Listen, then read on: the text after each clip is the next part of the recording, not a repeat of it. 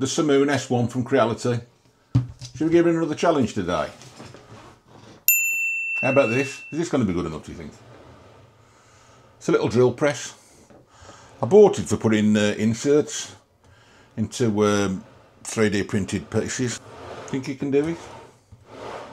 Spoiler alert, I've already done it once and it does it a treat. So, if you want to see me set up and see the way I did it, stick around. Hello, I'm Charlie, welcome back to my channel. Today I'm going to be scanning this. It's like a little drill press. But I set it up to have a soldering iron in there, and it was basically used for pressing and threaded inserts into 3D printed parts. It worked quite well. But I thought, let's see if I can scan it. It's going to be a bit of a challenge, I think, with this chrome here. That's going to have to be sprayed. There's a bore there that's going to maybe have to have a bit of spray inside it, but that's going to be a little bit of a challenge. And it's quite tall as well. So, do I absolutely drown it in marker dots? Or do I scatter them on it? I don't think I want to drown it in marker dots. I think I want to put things around the edge of it. And then maybe flip it over and scan it again in a different position. But first of all, I'm just going to have to sort out a couple of things. If you look at this handle here, it wobbles. So that's going to be no good, because obviously if I scan it in the one place and then move it over and it wobbles, it's just not going to be right. So I'm going to have to temporarily just put maybe an extra washer under there and under there just to hold that in place, and then cover it in spray. And so you ain't going to want to watch me put a couple of washers on and cover it in spray. So I'll go and get on with that off camera, and then I'll bring you back when I put it all set up to go. Okay, so I'm almost set up now for scanning.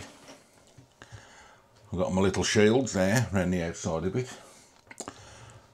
And I've just got to put some few things a bit further up. So what I'm going to use, I'm going to use these little markers here. And they've got a magnet in them. So I can just put a few of them on the top here.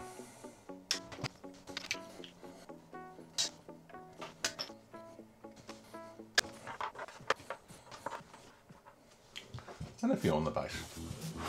First thing as normal is the old global marker scan.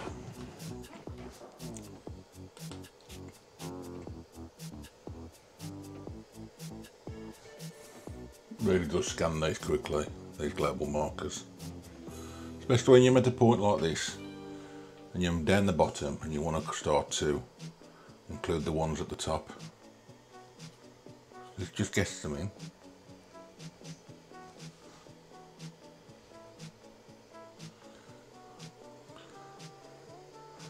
Come down the drill press to get the ones in at the bottom.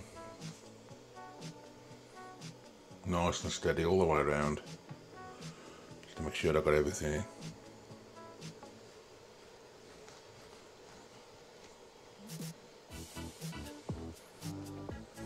Come down at a low angle to get some of them dots underneath.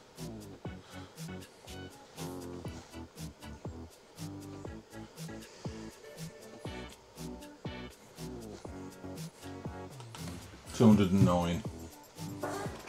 I really must count these one of the days. And the way I'm going to scan this, now I've done the global marker, I'm going to do it in cross lines to start with, get as much in as I can. Then I'll probably go on to a single line then, just to try and fill in the little bits that I'm missing in that bore there, around some of these little corners, these little nooks and crannies. Okay, so cross lines, and let's start. Look at that, straight away.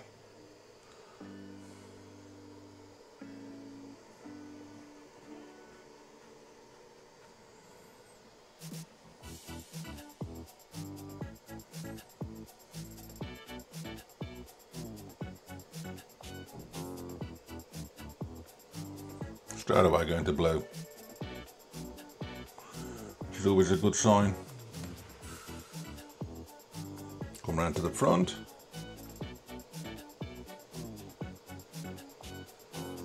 Now, I don't think for 1 second it would have been anywhere near as good as this without the marker spray. But that's what it's for. It's a useful tool. It's there for a reason, so let's use it. Look at that, it's pulling that in pretty good.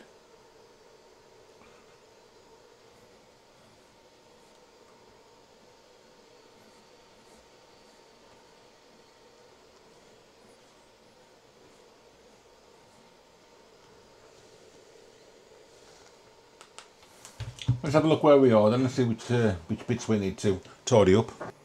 Okay, so pretty good up there, but maybe we could do a bit more around there.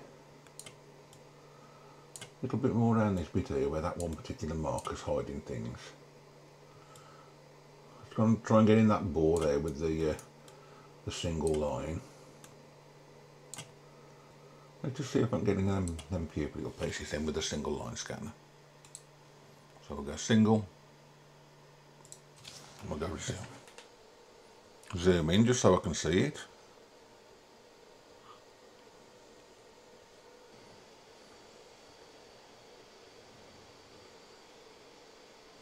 Look at that, look at the way that's pulling that in. Bit here. Let's pull that in well. I'll just go over the rest of it now then, just to see if I can tidy up some edges.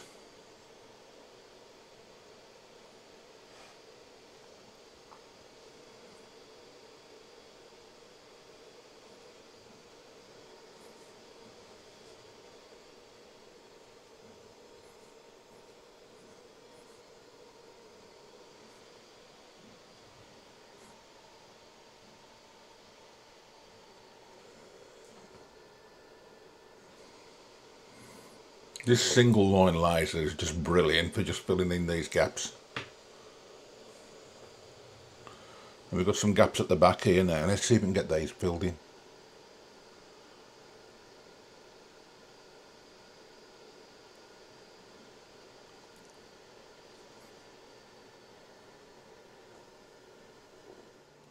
I think I've got a fair bit of that now. It's going to be a decent scan, that is. We'll finish that then. And I'll now set up with the second scan. Global marker again, because I've moved everything. Let's pull all them global markers in.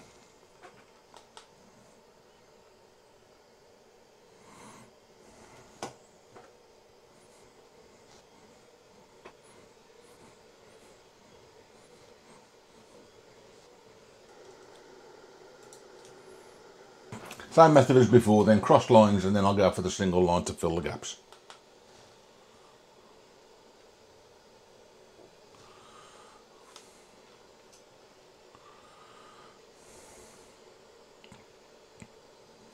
Now I've got the majority of this on the other one, but there are bits that I can't get. The base being one of them. Around these edges.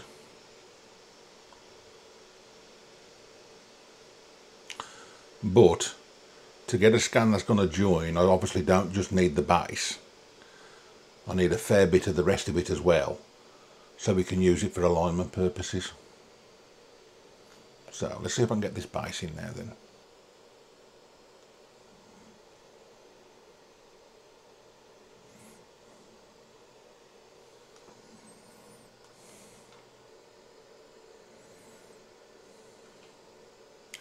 Underneath the bore there. Go for this side as well, get underneath that.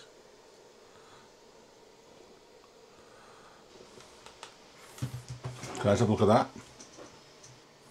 So there's bits of the underneath of that which I haven't got, but I'll have them on another scan. And I have actually removed the markers as well now from there. So this now should repair the bits I've cut out. So let's get the single line on there then and see if I can tidy up that. The single line on this scanner absolutely blows me away every time I use it. The secret with it is to be slow and precise. And keep your eye on the screen as well, because when you can see a green line, it's scanning. When it goes red, it means you're either too close or maybe too far away, or a lens is hidden.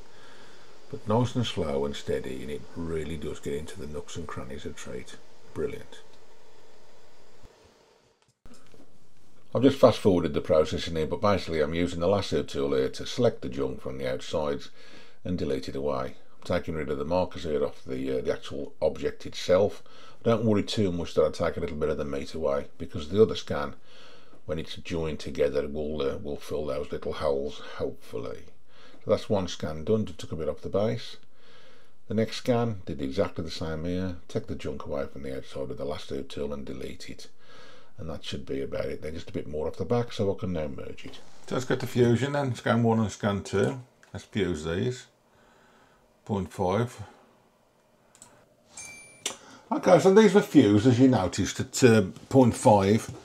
I thought because the thing's probably best part of 15 inches off, I thought 0.5 millimetre would be enough for the accuracy. So let's get to processing now, then let's get to align, see if these things can align, auto align. Select the turn, let's have a look what it does. There we are, that looks pretty good. Let's exit that. We've got a bad finish here. Now that, I think, is because of this here, being a bad finish. So what I'm going to do is, I'm going to go to scan 2, and I'm going to delete that first surface.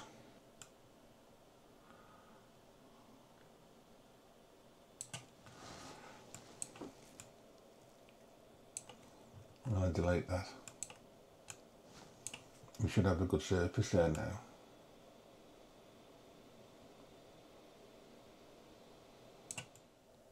Okay, so the little bit of a schoolboy error here then now on this is, because I took that chunk off that one scan, if I now hide the top scan, that's what I'm left with.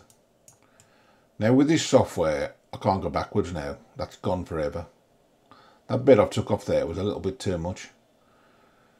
It's gone forever. There's no Control Z or Control Z as they say in America. There's none of that. That's gone forever now. The only way to get that back now is to rescan it, which I'm obviously not going to do. Now with the Revo point software that I use, you could basically say, oh, forget all the edits and go back to the point cloud, and you bring it all back. So you take a little bit too much off and you can save the day with the Revo point software, but not with this. Revo point is non-destructive editing of the point cloud. This, once it's gone, it's gone. So let's go with what we've got. Mesh. Let's mesh that at 5 million because I like that number.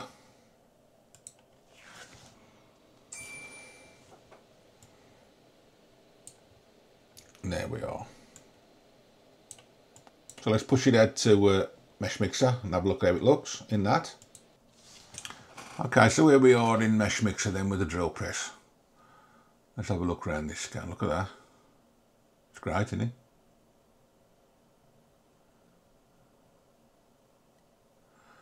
Considering that was chrome, look how that's come out now. Then with a bit of spray on it. It's perfect.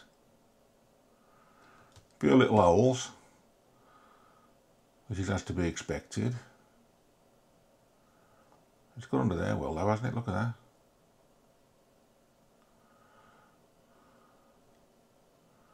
The bore with that single line. Perfect. All those angles around that metal. A little bit in there which I probably didn't spend too much time on with the single line. Underneath the back and that hinge.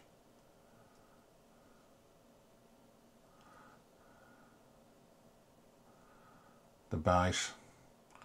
Now if I go underneath the base, this is where I made that cock up look, where I took away too much.